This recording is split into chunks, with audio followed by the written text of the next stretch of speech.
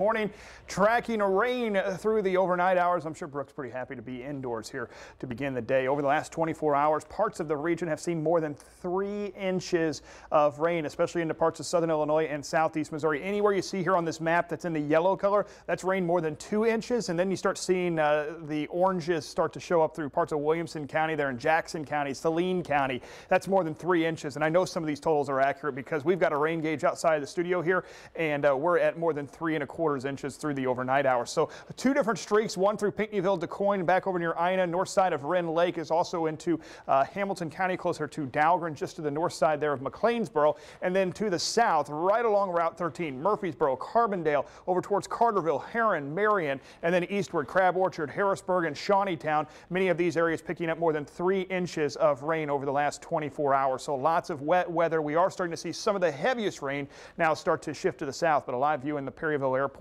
there. And even though the rain has started to come to an end there, well, we've still got a lot of clouds around and, of course, a lot of water standing around. So flooding a concern here through the morning hours. If you are heading out today, make sure you're using some caution in some of those common low-lying areas that oftentimes do flood.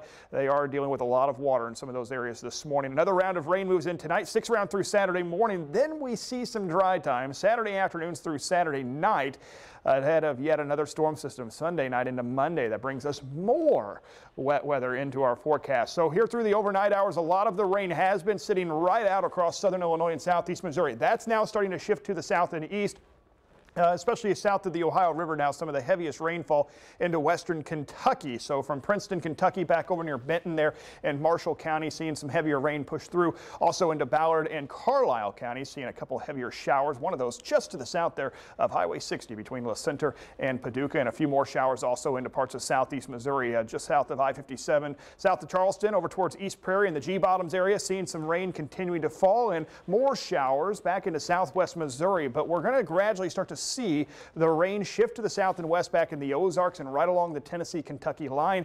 By midday, starting to see some dry time across much of southern Illinois. But here comes the next wave coming up late this afternoon and through the evening. It sticks around through a good part of the overnight tonight and even into early Saturday morning. Notice, though, a lot of this heavy rain is focused southeast Missouri, western Kentucky. Not as much heavy rain into southern Illinois. So that's actually some good news there. Maybe relieve some of the flooding. But your precision forecast this afternoon, lots of upper 50s, a little cooler than maybe the last few days. But as we look forward to tonight into Saturday morning, we're not done with the flood threat yet. Flash flooding threat medium right now expected across southeast Missouri, western Kentucky, and possibly far southwest Illinois. So more rain in the forecast. That flood watch that went into effect yesterday afternoon runs until Saturday evening. So again, we are not out of the woods yet with some of the flooding. Here's another storm system, one right now back in the desert southwest. That's got that front stall just to our south. One of the reasons we've been seeing the rain through the overnight hours. Another big storm system moving on the west coast. That's the one expected around here later on this weekend. It's a big storm system going to make its way through the plains, and that rain spreads back in here Sunday night into Monday morning. The good news is right now it looks like the severe weather threat generally is to our south.